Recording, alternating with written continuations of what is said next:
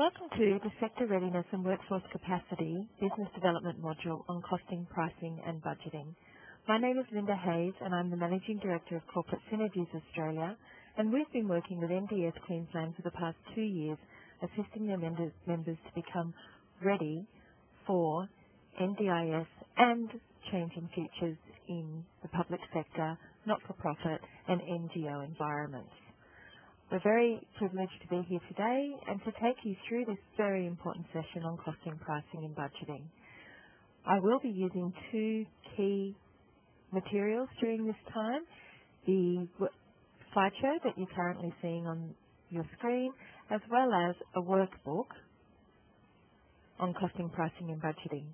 I won't be going through every single slide or every single page on the workbook, but I will be taking you through some critical exercises that should assist you as either board members, senior managers or finance officers in your organisation become a little bit more aware on what you should be doing around costing, pricing and budgeting your services in readiness for NDIS. This is not only a sector that has become an issue for people facing NDISs and the challenge under that. It is actually a great module for anybody working in the services industry and giving them a real opportunity, or giving you a real opportunity to have a better understanding of the costs and pricing structures open to you under government tendering and also under new price competitiveness and price tendering. If you've ever been asked a question such as what is the co-contribution of your organisation to this tender, what can your organisation assist or contribute or act in volunteer hours, then this is a really important module for your business. I hope you do enjoy it, and we'll be going through many exercises, and I hope that you do have a good time. The first thing I'd really like to do is to take you through some of the key workshop objectives, and this is slide 2 of your presentation. The first thing that we're going to do is have a look at the idea of costs. What are the nature of costs? What are the common costs within our organisation? How do we classify them? How do we actually explain them? And what does that mean when we take that cost from our daily activities and actually put that into the scenario of MYOB or QuickBooks? And what our accountants and finance managers are then looking for there as well. We're going to have a look at the critical issue that we have, which is apportioning costs, our overhead costs in particular, to varying different programs that are often paid for from varying different governments from a state, local and federal level.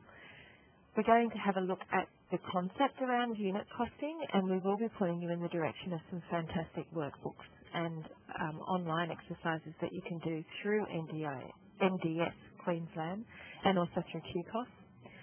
We're going to then have a look at the principles of pricing and really decide, well, how does cost relate to price, and what does pricing mean for us, not only under NDIS, but when we're starting to have a look at the array of services which our organisations are now forced to offer to stay competitive and to stay up to date within the market.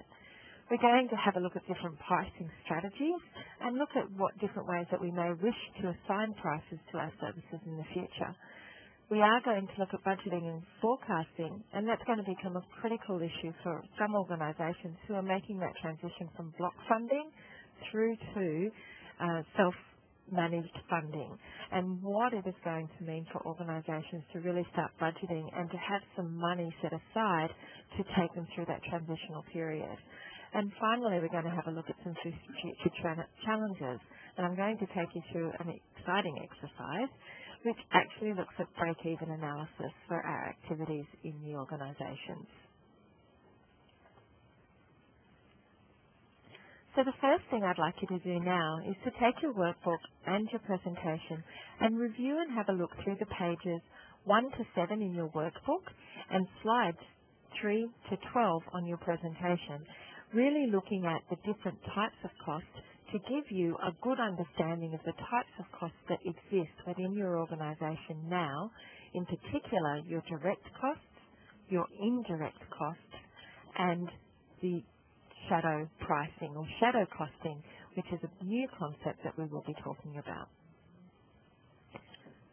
When looking at costing, one of the most important things for anybody to remember is the fact that cost is not necessarily just about the money exchanging hands for the purchase or the sale of a good or a service. It is about all of the resources that we require to be able to successfully deliver that service, from the people that we use, but also through to the time, the labour, the love, the passion, the intelligence, the intellectual property, and any other resource that we have on hand that not only makes us be able to deliver our service, but actually deliver that in a unique way that maintains the success, the viability, and the sustainability of our organisations. When we think about cost, we need to start thinking about more than just the money that changes hands. As a not-for-profit organisations, we do tend to fall in the habit of actually thinking that the money that changes hands is the only cost contributing to our service, and therefore that should be our price, whereas that's simply not the case. There are many, many valuable resources that we have within our organisations that we simply do not put a price or a cost on.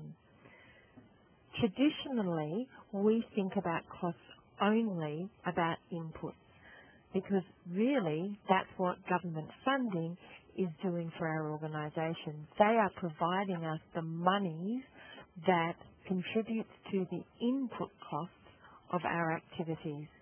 If we have a look at the Productivity Commission report's conversion from inputs to outputs table that's on your screen now, you will see that not only while the inputs are very important to be able to deliver our activities, but we also have the outputs, the outcomes, and the impacts.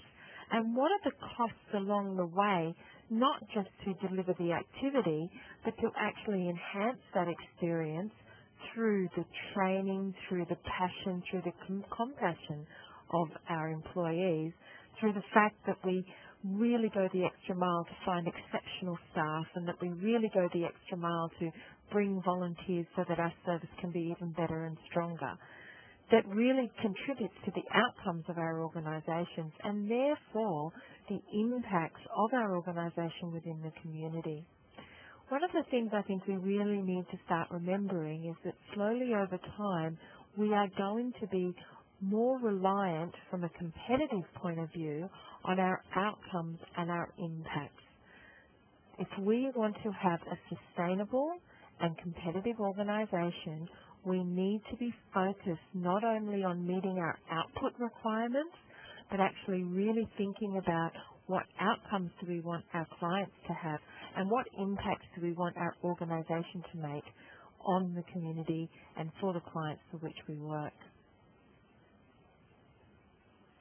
If we look at a standard funding agreement between either DS or aged care and our organisation, they actually divide our hours or our costs themselves into what they're willing to contribute and what they're not willing to contribute to. This is a great example in regards to the area in blue and green as having hours that the government will pay for. They see that as being input costs versus those costs that they do not see as direct costs, but are integral in regards to the quality and outputs of the services we deliver. So, if we look at the direct costs, they say yes, time spent face-to-face, client services, in counselling, case management, personal assistant, in community care, in home care.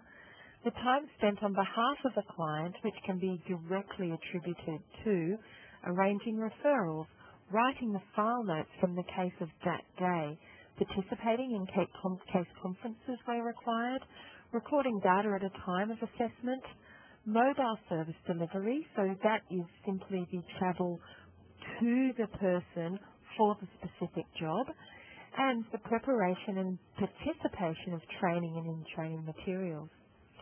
But there's also a lot of hours that we do on a day-to-day basis that really adds quality to our services that are not counted as service hours by government departments.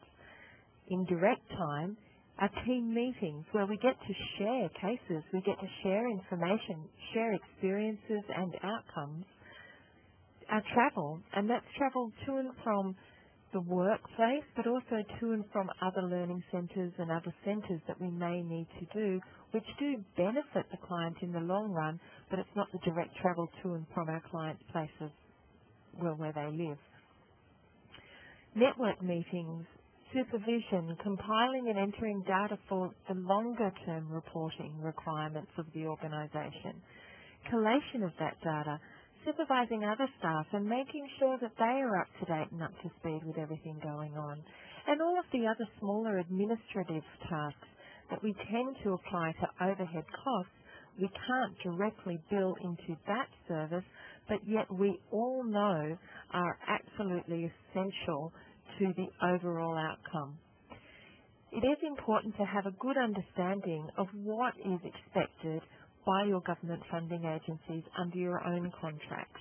And these are some great starting points for discussion points for the exercises in your workbook on page 2 and page 4. We are now on to slide 13 and page 9 of the workbook.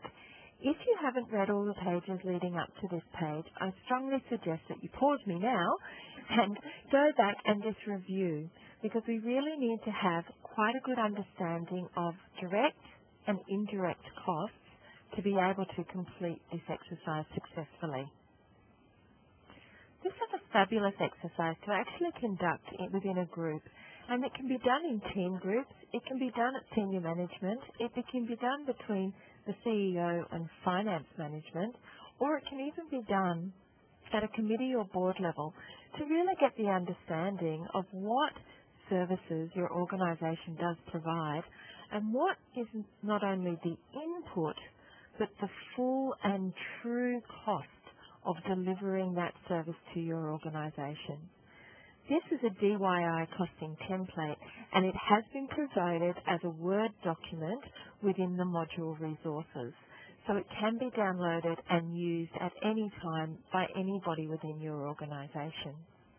Most important to this, firstly, is to decide which program or activity you're going to do the costing for, and then to provide a good description of the activity so that people know whether or not it's an in-house, in-community, at client's home, where it's located, what type of service you are providing, and if there's any nuances about that service, such as essentially having special training for people, etc.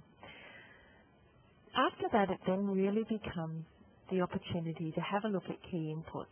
And for those people who have done the exercises on page 2 and 4 of your workbooks, you can almost directly translate those lists across into that first column, remembering that our inputs are the direct resources required to deliver this activity. Following that, we're actually then going to match that with all the direct costs. So whenever we're talking about direct costs, we are meaning the costs of our inputs, those that are easily recognisable. The next one across then is our overheads and our indirect costs, as well as the direct face-to-face time that we need to have with our client in this service. What's all the other time that's not necessarily face-to-face?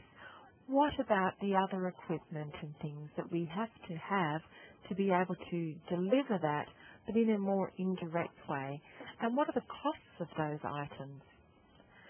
Finally, we look at shadow costs. Now, shadow costs are ones that we don't normally consider. They're the things that we get for free. So the discounts, the volunteer hours, the donations, the other equipment that we're given at cost price or below. If we had to pay a true commercial exchange or monetary exchange for all of those, what would be the costs associated with that? I've created an example on the next page where we've had a look at a community access, and this can be for anyone from disability or aged care or a neighbourhood centre group or a senior citizens club, anything like that. So our program or activity today is a community access. The description is, as an organisation, we provide weekly community trips to participate in local activities or visit local attractions. Those activities may include movies, bowling, zoo trips, shopping trips and visits to the local parks. We go to various locations in and around Brisbane, but we don't tend to travel, say, for more than 1 hour. We use our own transport. So our key inputs here are staff. We have the direct wages that we must pay staff for that day out in the community. But then if we have a look at our overhead column, we have staff employed simply to do that, but we also have to pay them when they're doing the administrative side of this activity. Long service leave, holiday pay when they go away, or sometimes sick leave, depending on what the contractual arrangements are. So we still have to pay for all of that. However, it's not necessarily a direct cost of that activity on that day. Similarly, we have our own car and we have our own bus. So on that day, we really just need to pay for petrol. However, over the course of an accounting period, we also have to pay for vehicle maintenance, registration, insurances, depreciation. And if we then go across to shadow costs in the far right column, we will also see that there are other costs that we don't have to pay for, but if we did, would add even more expenses to this activity. Our volunteer driver. The fact that we always receive a discount from our local mechanic to do our vehicle maintenance because we're a not-for-profit group. What are the costs if we had to pay full price for both of those services? We have entry fees and tickets as a direct cost on the day. But what we don't always include in our direct costs is the time taken to actually organise that, to contact the movie theatre, to organise group discounts, to do the booking, rather than just actually be there and have that cost of the $10 ticket. We also don't always consider the discount and the free tickets we receive during the year, and again that is a shadow price. A shadow cost in as much that we don't have to pay for it, but if we did, there would be an additional cost associated. We get specialist medical and mobility equipment, and we often will attribute the cost or the purchase of that to our direct cost for the activity.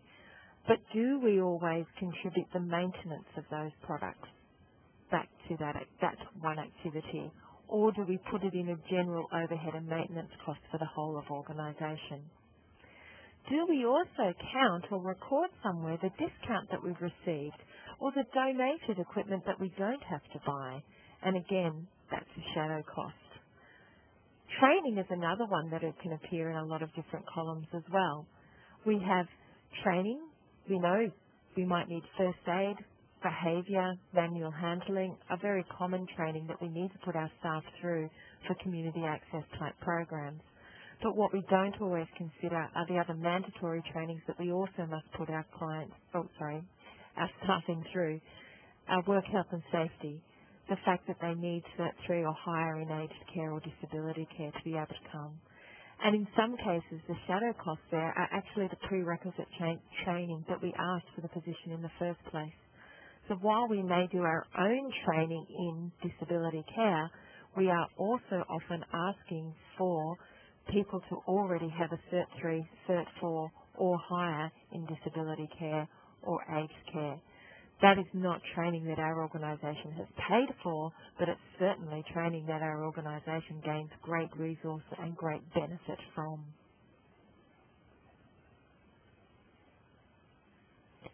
By capturing all of the costs, our direct costs, our indirect costs and the shadow costs, that actually gives us the true and full cost of delivering the activity for our clients.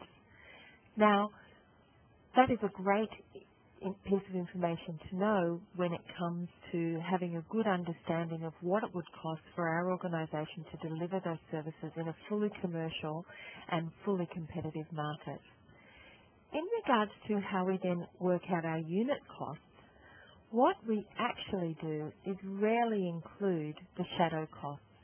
So what we do is we have a look at our direct costs plus our indirect costs to give us a total cost of delivering the service, and then we can break that down into either hourly units or per person costs, depending on what the activity is. So for my community access, I would put that down as a cost per person, cost per client for that person to come along and spend a day with our organisation out in the community. Now, when we take that into consideration in regards to direct costs, we realise, things aren't necessarily as simple as this DIY costing exercise. So what I would encourage everybody to do now is to have a look at slides page 14 to 19 and pages 8 and 9 in your workbook to have a look at some of the issues surrounding apportioning costs, our indirect costs that is, across the multiple activities and services that we provide as organisations.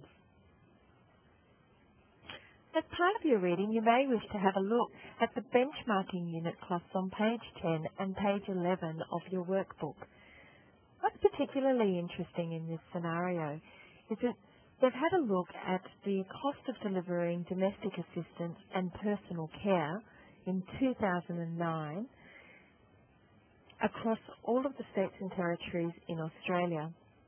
And if we have a look, for example, at domestic assistance, we can see that New South Wales and WA have the highest costs at nearly $50 per hour, and that is including all direct, indirect and shadow prices,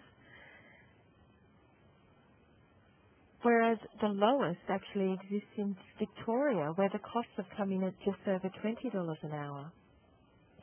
Queensland has by far the highest costs of personal care. And it's quite interesting to see that the ACT also has a very high cost of personal care. Because in some circumstances, such as New South Wales and WA, we may actually consider that it's due to distance needs to be travelled because they're bigger states, as is Queensland. But it doesn't necessarily proportionately act in that way across the difference between domestic assistance and personal care. Wages is one of the big drivers in the cost factor for this chart, and there are different standards and different requirements of wages and salaries for people with domestic care and domestic assistance versus personal care qualifications. The different state requirements on qualifications have now really come under a federal Health and Safety and Federal Act. But there are still significant wage differences, and those wage differences simply occur because of the differing demand for people with those skills in those states. If we then actually go over to page 11, we can see which parts of the areas have some of the highest unit costs.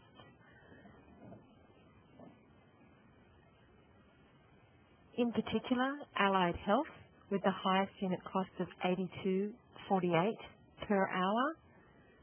We also have a very high cost in nursing care of $78.47 per hour. If we look at some of the lowest costs, and we go down to number 11, meals, the lowest unit cost, $5.01. And I work for a lot of Meals on Wheels, so I say that's where you come in. The highest being $13.65. If we have a look at social support, some of the lowest unit costs are $2.95. Now, those services are ones that have incredibly high participants of volunteers. So when they add up all of their costs, because they haven't included the shadow costs of the volunteer hours, only the direct and overhead costs, they're really just counting the salaries and wages of the one support worker or the one coordinator within their organisation. If in this case shadow costs had have been included, it would be very interesting to note whether or not that's any changes in the lowest to the highest unit costs. Going back to apportioning our indirect costs, slide 20 shows a range of methods And slide 21 gives us an exercise across those methods in apportioning a simple or indirect cost such as rent. Some of the most common ways of apportioning costs or the cost of rent is the floor space occupied for each one of the activities or services or programs within an organisation, the annual revenues generated by those programs, the number of staff or staff hours within those programs, and also the number of client service hours that is delivered within those programs. This is particularly complicated for those organisations that may have multiple funding structures, multiple funding incomes from a range of different sources. There's no one standard methoding of apportioning costs such as these. The most important thing that any one organisation can remember is the fact that you need to come up with a methodology and apply that methodology across all programs so that we are comparing apples with apples.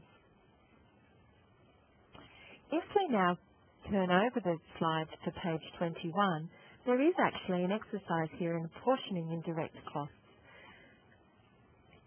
I've done this exercise with so many different organisations over the last couple of years, and the thing is that it really comes up differently for each one of the organisations, and it is dependent on how complex the organisation is, how many programs you offer, how many staff you have, and often whether or not you've got just one funding arrangement, say one DS package, or multiple packages from a range of different state and federal organisations.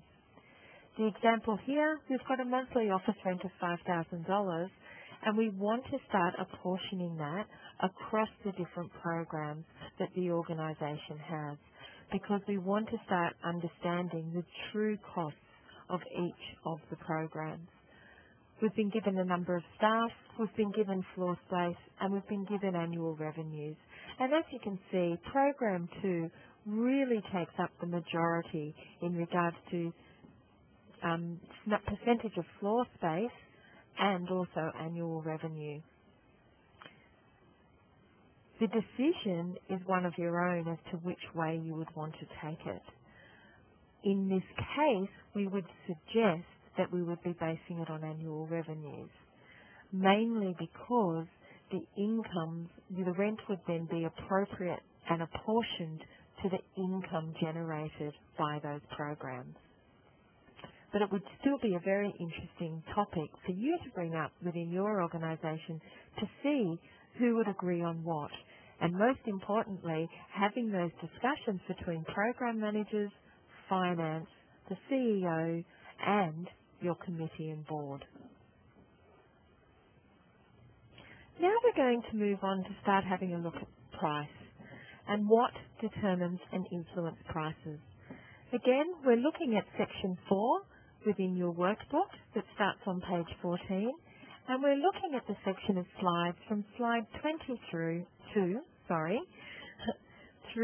to 25. I mentioned earlier that we have, as a not-for-profits and NGOs, we have fallen into the habit somewhat of thinking that what something costs must be equal to what our price is. We think of ourselves as not-profit-making organisations, and therefore we don't necessarily always allow ourselves to generate some extra income that can be put aside for surpluses.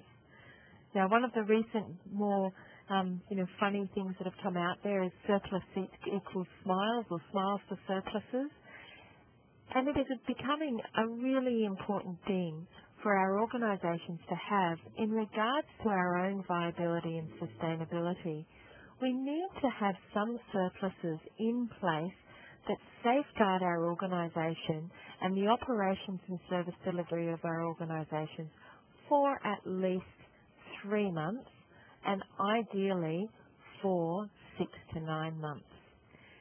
If anybody is interested in having a look at how to calculate that and wanting the formulas to find out whether or not their organisation is currently financially sustainable, please contact me directly via either our website or info.csa@bigponds.com.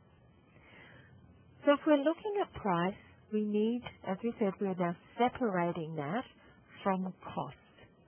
And once we have an understanding that cost is what we pay out, we can now start thinking about is price as what our income could be. We have significant influences on the decisions surrounding our ability to influence price. We have the agreements from the government saying what they will actually accept to pay us for a particular hour of service delivery or unit of service delivery. We have other competitors within the marketplace as well. And while that's not so much so now for disability service-based organisations, it will certainly be that way in the future. And for anyone who is in childcare or aged care, you will already be recognising just how important price can be as a determinant for your service. We are also starting to be asked for the best price, best value. What co-contribution can we offer? So what we need to really be recognising, if we know our full and true costs and we make a decision to cut our price, at least that is a transparent and knowing decision, and we can counter back with that difference to our government structures as our co-contribution back into the program.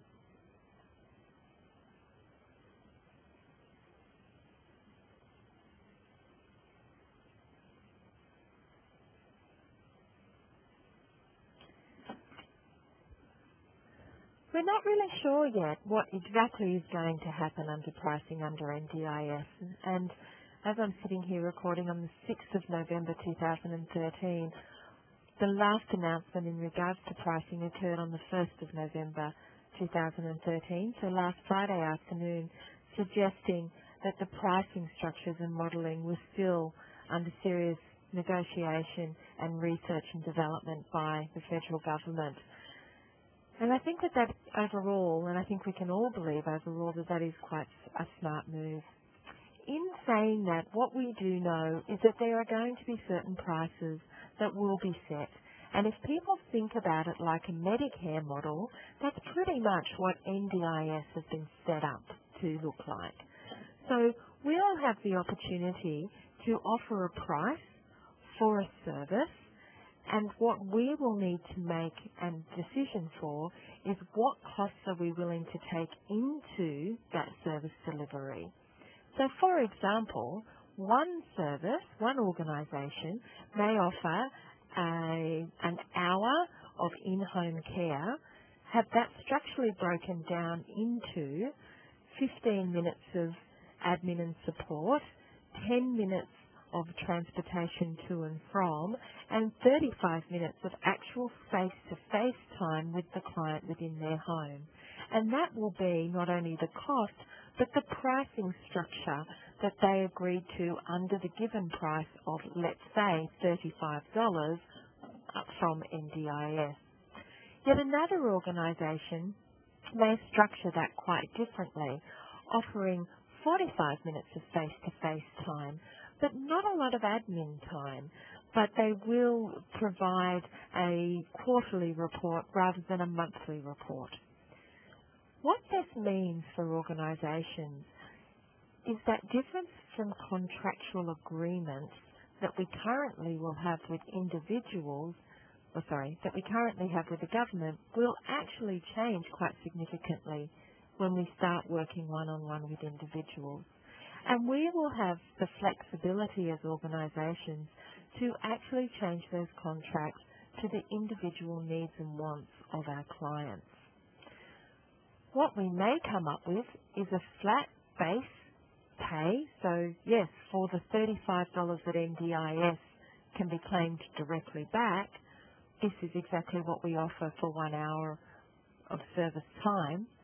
Or we may also then like to think about having premium pricing strategy where our clients can pay the difference of $10 or $15 but have a much more longer time face-to-face with our support workers.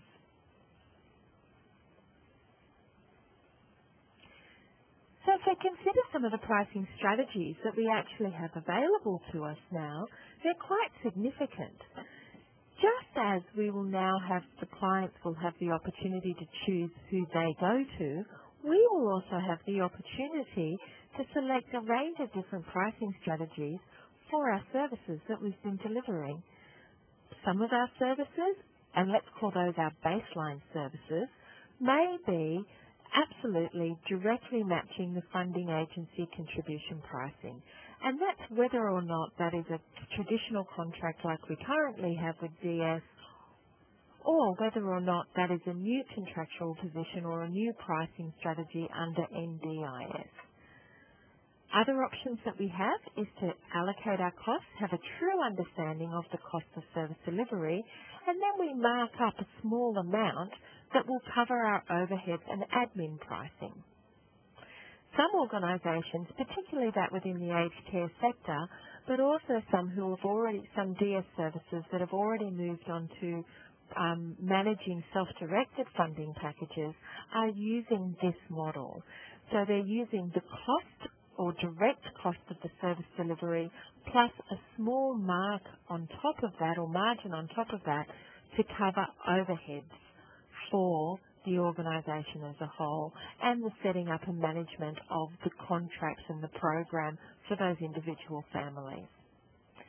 We then have marginal cost pricing strategy, which means that all we will do, doesn't matter what service we deliver, but we are going to do, everything will be 100% cost plus 10%. Now that can work for some organisations where their range of services is pretty flat. However, we tend to deal with quite a range of what I would call vertically aligned services, where different complexities, different needs and different requirements come in at every single stage. We are more and more seeing the idea of competitive and tender pricing as well. More and more times we are actually seeing within the tender saying, how are you co-contributing, best value, offering the best price, what value can you offer on above and beyond this contract. And all of those are setting us up for the reality of competitive tendering in the future. Now, competitive tendering is not, and certainly price-based tendering, is not always about the resource of cost, again, is what we're going to charge, but what is the total value of money so long as it fits, or the total value of resources we're offering for the program, so long as it fits within the scope of that program. One thing that we have seen in the past in other sectors, and will soon start to see, is predatory or penetration pricing. Now, penetration pricing is used by usually larger organisations that have a range of additional resources that can afford to undercut the market price or the cost for a period of time to actually eliminate some of their competitors out of the market. And it's very aggressive because it really is their goal is to eliminate as many competitors as possible within that market area. It's not yet been seen within disability services, but it certainly has been seen in regards to large organisations in childcare services and aged care services, particularly when the sector starts opening up to private organisations.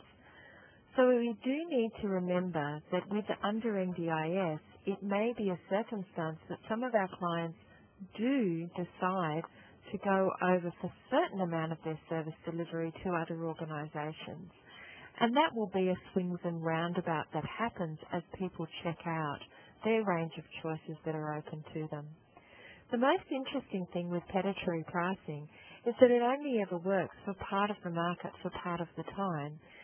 All of us, if we think in our real lives, have an idea as is how low or how limited a quality of service that we're willing to put up with. And we may do it for a short period of time to get to an area that we want, but over a longer period of time we do tend to swing back to the comfort zone and to buying the quality that we know and trust. We see that happening quite a lot when new supermarkets open up in areas. At first, they are absolutely undercutting all of the other butchers and bakers and fruit shops in the area. But over a period of time, in most cases, that equilibrium will balance back out as the customer themselves says, I want the premium beef and I want the premium bread, and return to actually buy at their delicatessens, etc. We have market pricing, and market pricing is really the most fairest of pricing. It considers not only what other people are charging, but it comes up with a fairly flat rate approach to not only what to charge, but also what's acceptable by their range of clients. One of the best examples, I believe, of market pricing is when you go and have a look at your fruit and vegetable stores, if you have access to large fruit and veg and fresh markets. Their pricing will alter on product as seasons change, as availability changes, demand changes, and as supply changes as well. And that's what really market pricing is about. And the final pricing strategy that we have, which is quite important to really consider, is premium pricing. As we tend to fall into the habit in regards to cost of believing what things cost is what we should charge, we also tend to fall into the habit of not necessarily offering a higher quality of service to some people, some clients within our community who may actually not only be able to afford it, but may actually be wanting it. A really good example of this more recently is perhaps some of the variations that Meals on Wheels organisations across Australia are making in regards to their menus. Not only are they staying with the traditional and lower priced menu options, but as they are moving away from just servicing aged care people under HAC within their communities, they're also looking at gaining footholds into people who have short-term mobility issues or short-term need. They also are providing a range of menu choices available for them and increasing the price margin on those particular meals to gain those additional incomes and surpluses. Now, as a not-for-profit organisation, of course, all the surpluses gained are actually then put back into the community to help them keep the meals lower for those who truly can't afford it. And it is a great strategy that is really working within some communities and providing a great range and great options. Funnily enough, one of the outcomes of that has not only been having new people come in to enjoy the service over a short-term basis, say after a knee or a hip operation, but some of their older traditional clients are actually choosing from the gourmet menus once or twice a week or once or twice a fortnight as their own little treat. Each one of these pricing strategies are further explained on through page 16 within your workbook, and it's always good to go back and just have a second look at any of those definitions.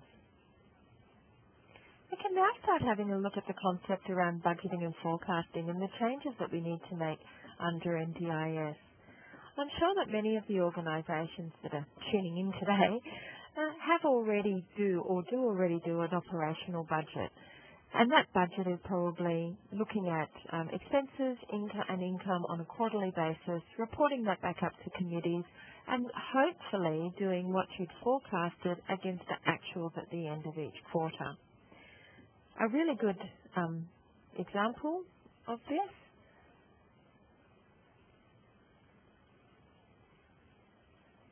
is on slide 31, as we've just clicked through, where we have a look at the different income streams, different expense streams, and what is happening from a budgetary point of view, quarter 1, quarter 2, quarter 3, quarter 4.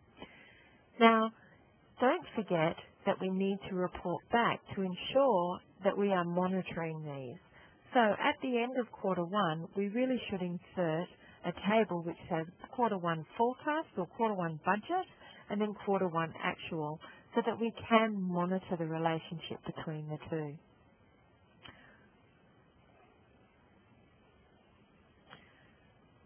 Under NDIS, we will be moving from a situation where we've received block funding in advance for the services we're going to supply to putting and invoicing individual clients or individual packages and programs at the end or during the services. So there is going to be somewhat of a delayed gap at some stage, not all clients at once, but over a period of time, there will be some gaps as we do this transition from money up front, if we like, to money in arrears or after the service has been provided. So more and more it's becoming very, very important not only to have a good understanding of your operational budget, but also to incorporate our cash flow within that. Because a lot of the decisions we'll be needing to make about our expenditure will actually be based on what's in the bank at the beginning of the quarter to what we're predicting will be in the bank at the end of the quarter, and making sure that we're not overspending at any time that puts us in our own arrears. Any time that we are constantly putting ourselves and spending more a quarter than we're making is actually going to challenge in the longer term our solvency. So we really need to start making account for what is our cash in hand at the beginning and at the end of the period. For that, we are really recommending that organisations start moving away from a standard operating budget and really start focusing on the development of a cash flow budget. In all honesty, there is relatively small difference. As you can see, at the top row here, we actually do start with our opening balance for the year or for the quarter one, of course, being here. We also include our capital inflows, so anything about bank overdrafts, reductions, capital income, which is also can be anything on interest earned, etc. We also include our capital outgoings, so our repayments on office equipment, which is here. Replacement of the photocopier that we need to do in quarter two, upgrading of IT systems that we've budgeted out for over the year. And what it shows us is not only our starting amount in the bank, but then with all of that, plus our usual expenses, what we should have in the bank at the end of the accounting period as well. Overall, we will see that we're going to start the year with 62,000 cash in the bank, and we're going to end the year with 75,000 cash in the bank. So it gives us a true position of where we're starting and where we're going to, rather than just having our income and expenses given to us each month. Because what is true about income and expenses is that it's been and done.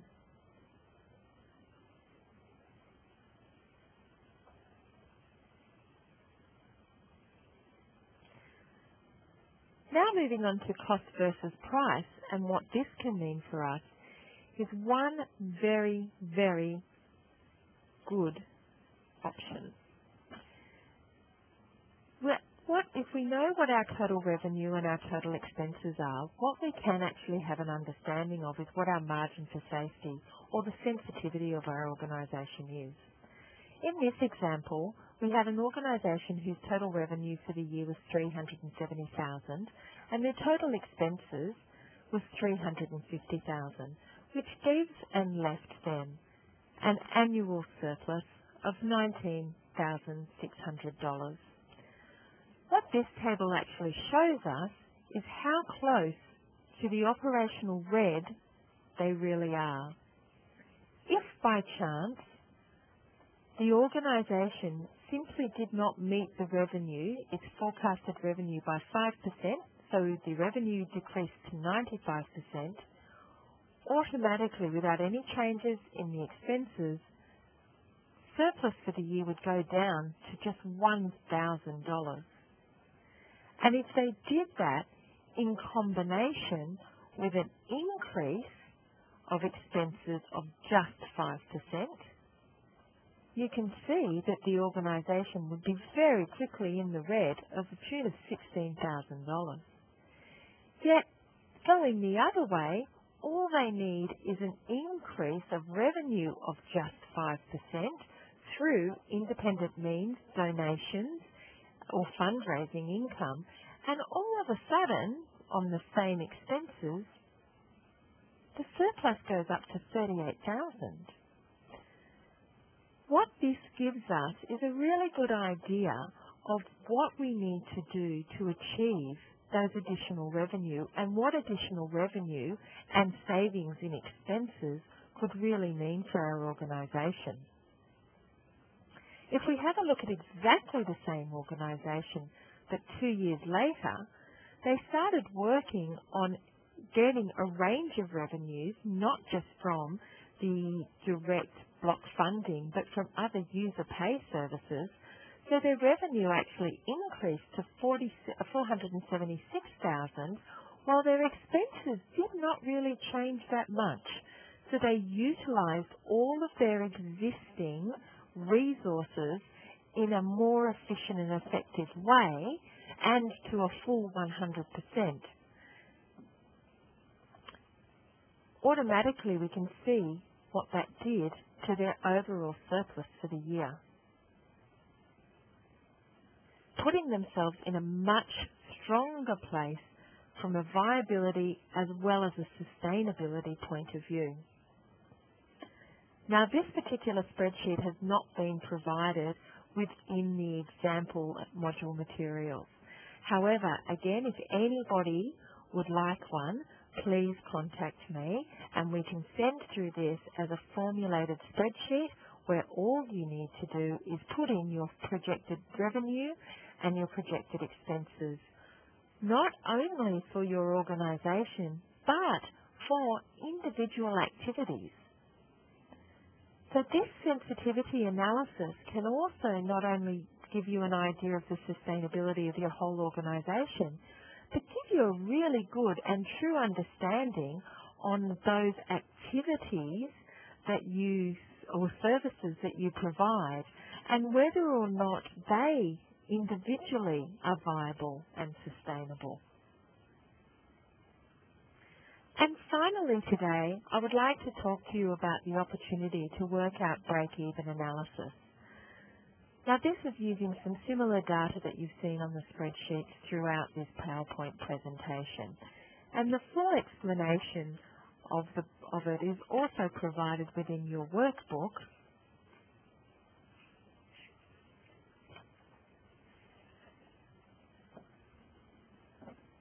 Section 7.2 on pages 23 and 24. What break-even analysis also allows us to do is to have a good understanding of the hours, example labour hours, that we would need to put into a particular service for it to break even.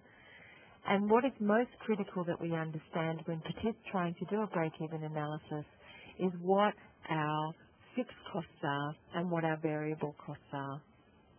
So if we look at the same organisation, the income is the same, 2015, at $476,050. So that gives us that income line.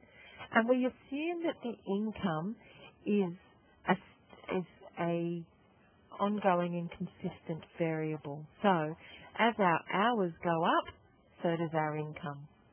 We then have two sets of costs.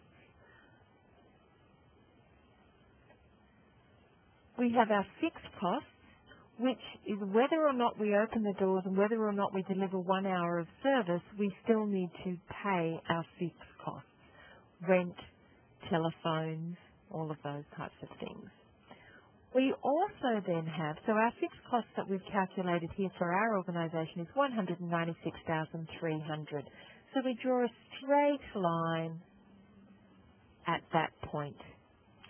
We also then have our variable costs. Now our variable costs increase or are additional costs as our hours of service delivery go up, and they're often attributed back to wages, client support services, consumables, motor vehicle costs, and in this case salaries and wages, as you can see in this area here. So to put in and work out our variable cost then, we then started our fixed cost and we draw a line up to our total cost of $375,306, which matches our total cost budget 375.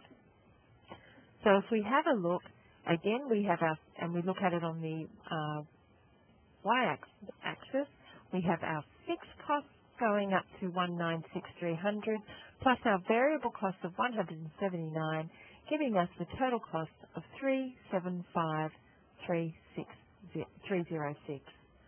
Now, our break-even point for the organisation is where the income and total cost line intersect.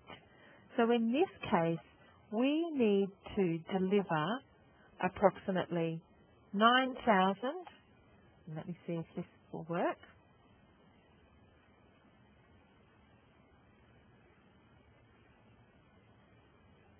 Thank you for bearing with me, everybody. So if we draw a line straight down, just shy of 10,000 hours, and an income just under, or of approximately 300. And if you actually look at page 24 within your workbook, it takes you through each one of those steps. What break-even analysis gives us the opportunity to do is to look at and understand the point at which we're losing money, which is all this area in here, against the point in which we are making money, which is all of the area in here.